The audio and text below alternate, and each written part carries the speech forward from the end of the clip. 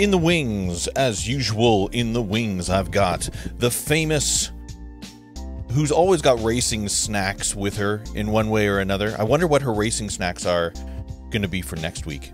I don't know what they're going to be, but for tomorrow. Tomorrow, Mario Kart. We're going to wonder what her racing snacks are going to be. I don't know if she's got racing snacks for today, like talkie snacks. Does that exist? Does talking snacks exist? I don't know. Anyways, I'm rambling. Mags, are you ready? Give me a thumbs up. I can see you. Yeah, she's ready to go. Okay, in she comes, the famous MagsMuggins. Hi. Hey, you. This is Earth Week, right? Did you celebrate Earth Day this week? Actually, Earth Day is every day. Earth Day is every day. Yes. Yes, you're right. But the average person only really celebrates the Earth on one day, sadly. I celebrate it every day. Same with my teacher. That's awesome. Global warming is actually one of the things we're going to talk about. Oh, I love it. Okay. Well, then why don't we cut to the chase here? And save the unicorns, which weren't saved at all. What? Where did they go? Were they late to the boat? Yeah. Oh, they were? They heard it. It was at 7 and the boat left at 6. Oh, no. Their schedule was all messed up. So the unicorns didn't make it. Was there any other animals that didn't make it onto the boat? No. It was only them. Yeah. They're the most hardiest. There should have been a couple more, but we wouldn't have known about them. Actually, you're not wrong about that. Do you think people on the boat were like pointing, going, "Oh, they're right there. Can we stop? Can we turn around? They're right there. Let them." And Noah's like, "No, we've got to go. We got places to go. It's coming too fast." Yeah, we got to get out of here because there's a storm a brewing, and they're late. So that says a lot about showing up to things on time. Am I right? You don't want to be a unicorn is really the lesson that we've learned today. Let me write this down too. Don't be a unicorn. Show up on time. Show up early. Or directly on time. On time. That's not anyway, as glorious 4 as it things sounds. to go over. Okay, let's talk about the 4 things. Hold on. And number 1, go. We have pollution, ways to stop pollution, ozone layer, and global warming. Let's talk about pollution. How do you feel about pollution? What's going on with pollution right now with the Earth? Pollution it's releasing too much gas. Yes. I can't remember what it's called, but it traps heat. We want that, but at the same time, it's breaking the ozone layer, which we'll get into shortly. Let's talk about that. There, you got like soil pollution, you got air pollution, right? Yeah. And noise pollution. That's interesting. Water pollution. Yeah. If you can't breathe, if the air is too thick or it's too thin, then we can't breathe properly, right? It's almost too real of a conversation. Now we will learn about water pollution. So before we get into water pollution, how do you feel about air pollution? What do you think we can do to better the air pollution? Bike, walk. Say your friends invited you to a party and their house is like 5 blocks away. Yeah. You don't need to drive. It's only 5 blocks. You can bike, you can scooter, you can walk. Yeah. Do you think or use an electric car? You totally beat me to it. I was going to say that. Do you think that we're getting in a world right now where electric vehicles are becoming a lot more common? And is that better for the environment? Is that better? It's better for the environment, but it uses a lot of energy, which hurts the environment too. Holy cow, you're a genius. It stops pollution, Yeah. but it hurts the environment. Yeah. There's So no it real hurts win. and it doesn't. But would we think is it better? Is it better or is it the same, do we think? Probably the same. You think it's the same? Yeah. Just because we are using more energy now, right? Yeah, because we have to charge it. That's right. And where we didn't need to do that before. And do you think we're using a lot more energy right now, like charging our phones, charging our devices, we're on computers right now, like those type of things, right? It still uses energy if you have a plug and you have, and say you're done charging your phone, it still uses energy, goes through the cord and then out the cord, so it's using up energy. Yes, absolutely. So when you're done with it, unplug it from the wall. Always. We want to save energy. We want to save as much energy as we can these days, right? Yeah. What do you think of like buses and trains and that type of thing? Buses and trains, they still use energy and cause pollution, but buses and trains can hold more people, so there's still going to be less pollution, because if we can encourage more people to get on buses and trains, because it's only one vehicle, not a ton of cars. Yeah, very smart. You can't get dizzy? Yeah. I got off one of those spinny chair things. You sit in them and you have your legs out like this. Yeah. And you lean back. Yep. I was on that. Mom was pushing and pushing and pushing. Yeah.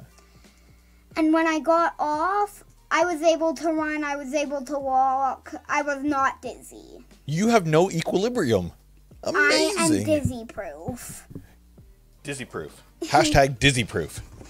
No more tootskis. You keep in your tootskis. No. Right? One of the biggest pollutions is cow farts are actually really polluting the air. I'm going to Google that. Are cow farts bad for the environment? What does it say?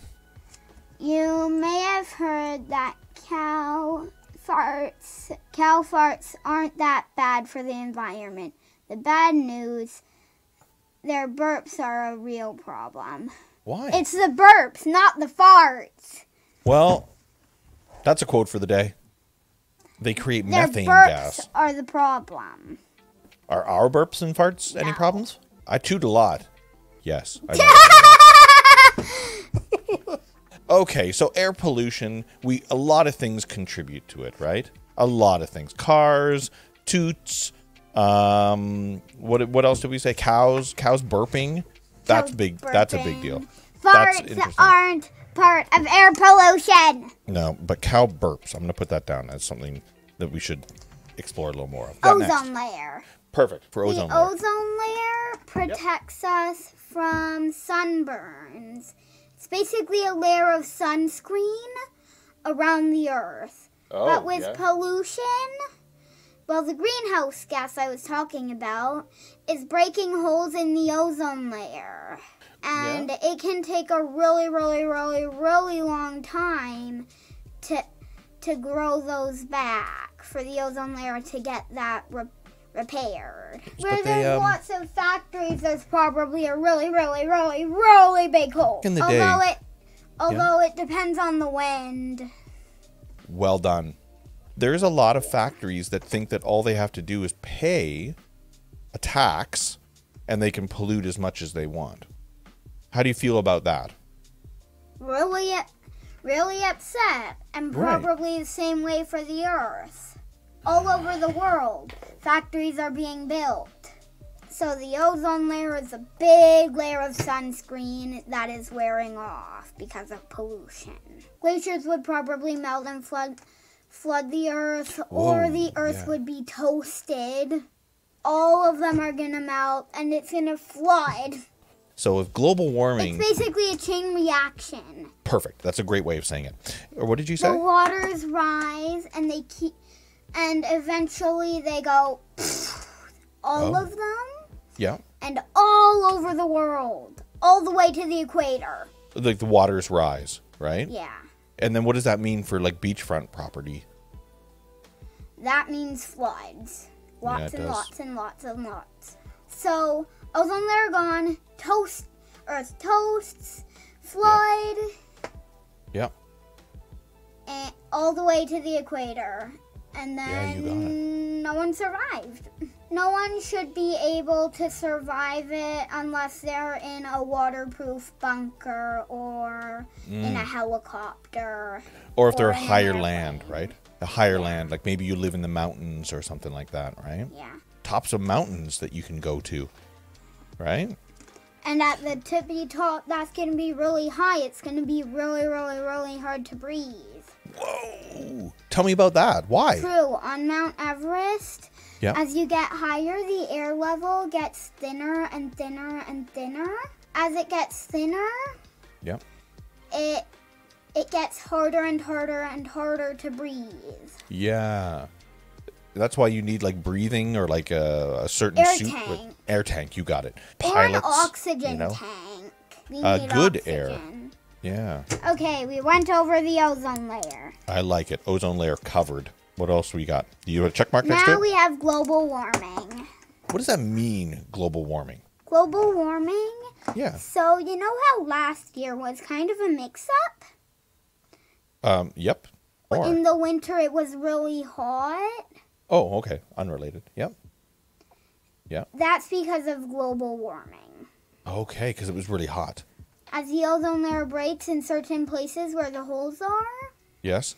those are actually really hot because it's really thin. Wow.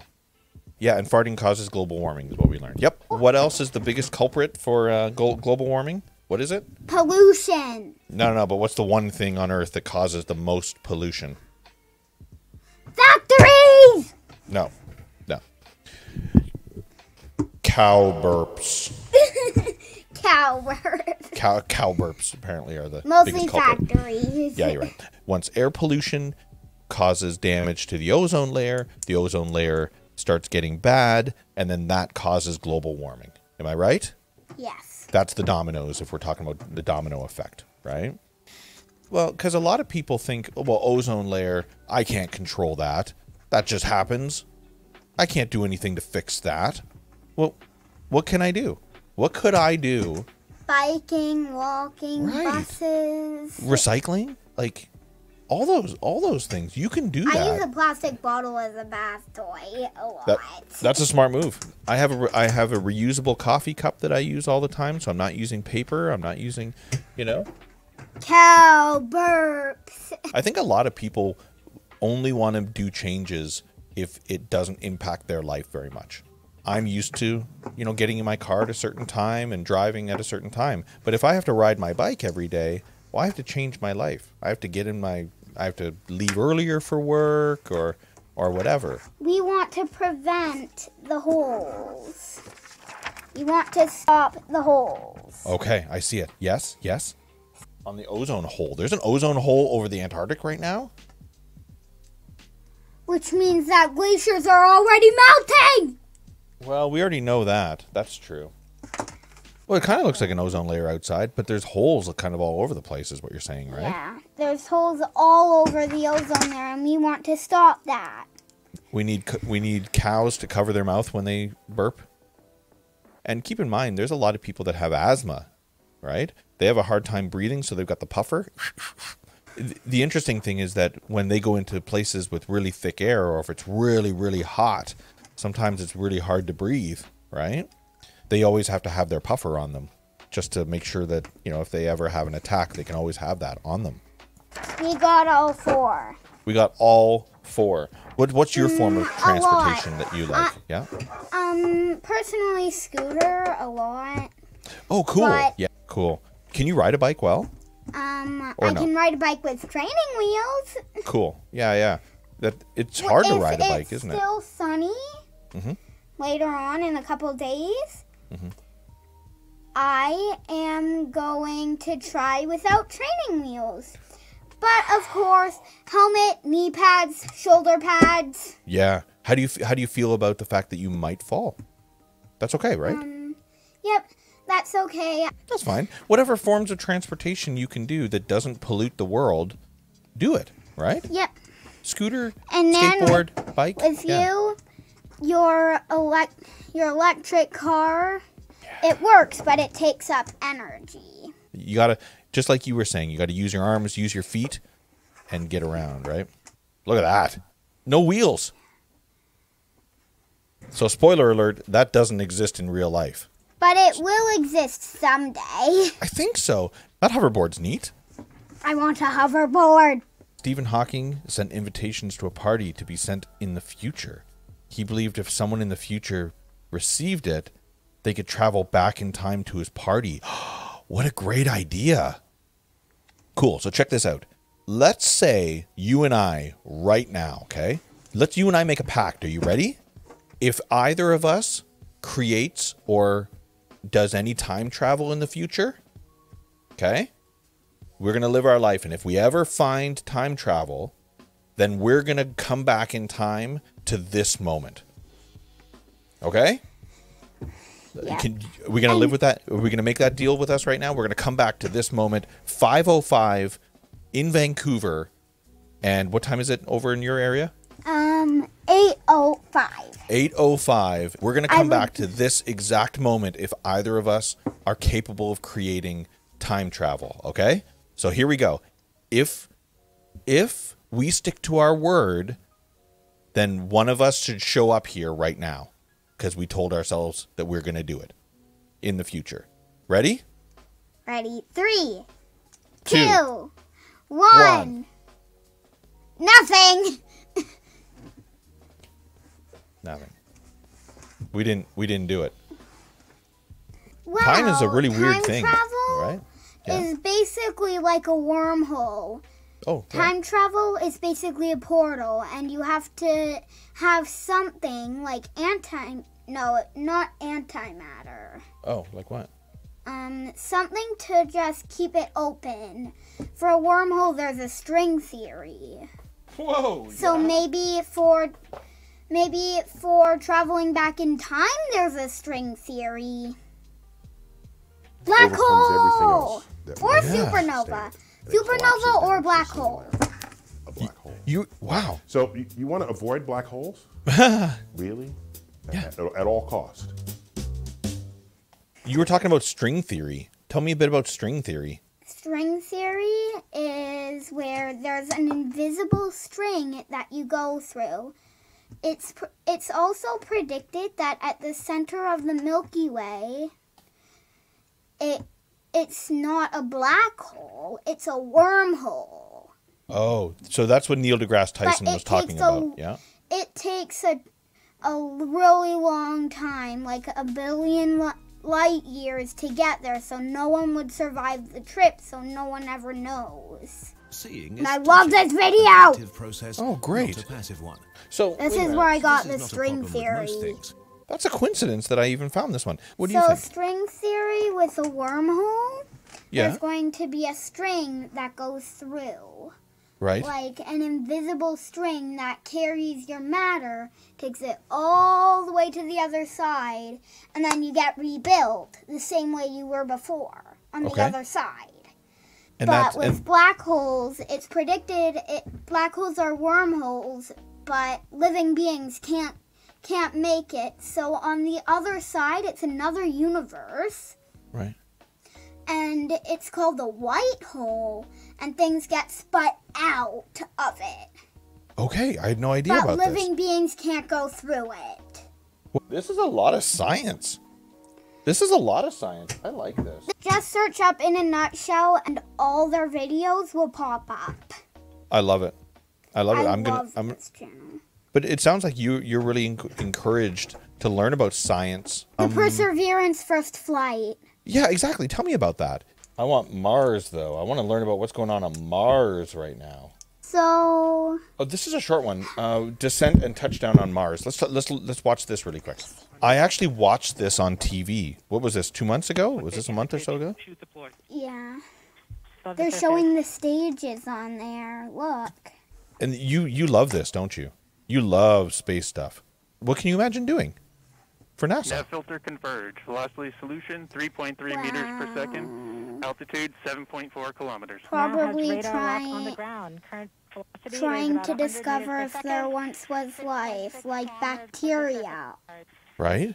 Bacteria on Mars, or signs of water on Mars. Looks like there was a river right there.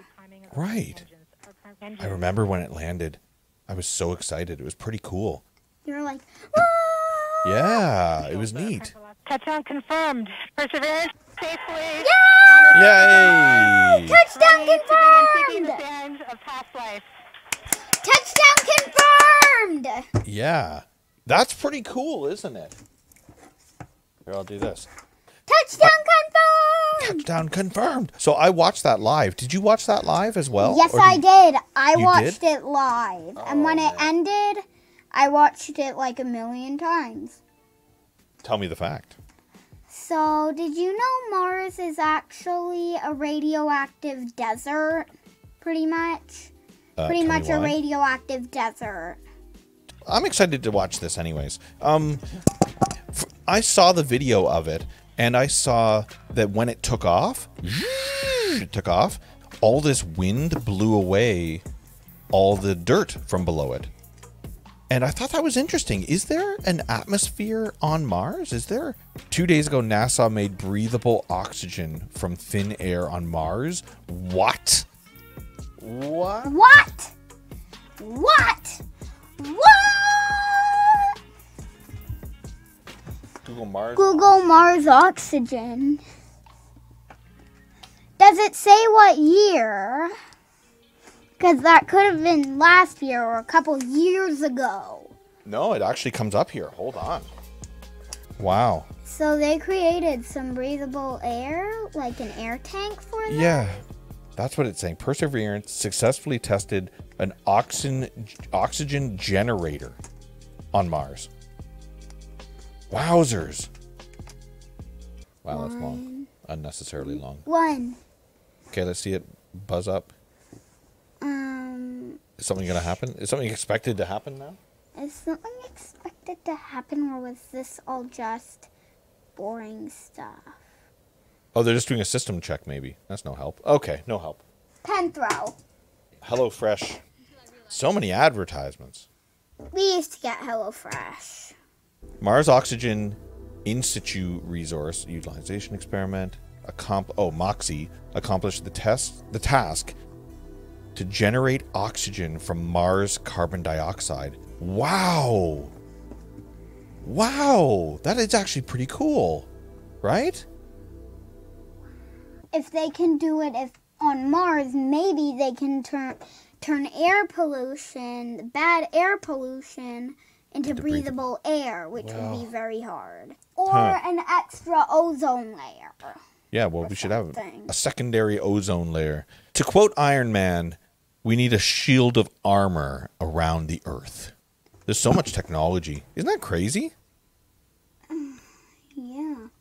I don't know how long it took to make this video. Probably a long time. Well, videos are generally easy to make, but But the technology here. The Yeah. technology. there's so much. Here, I'll The get rid of that. technology. Well, I think we should wind her down now, if that's okay with you. It's getting a Agreed. little- that was fun. Yep. This is what I wanted to do for a while. I enjoy hanging out with you no matter what. People like learning with you. You're a really smart girl. I don't know if you know that. You're very smart. Keep calm, carry on. Keep calm, carry on. Some saying from World War II. I think that's true, actually. Weird. We learned a lot today about global warming. We learned a lot about pollution. We learned a lot about black holes. We watched some Neil deGrasse Tyson. What else did we talk about today? What's the biggest contributor to air pollution? What did we talk about? Cow burps! Cow burps. That's what we learned is the biggest contributor. We also learned, I wrote it down, don't be a unicorn, show up early and on time. It's important that you show up early and on time. Never late. Never late, because the And unicorns never were pack late. your schedule full. That's right, yeah. Unicorns were late for Noah's Ark. That's why they don't exist anymore. It's probably true. It's probably true. And we also learned a fun fact about you today. What did we learn about?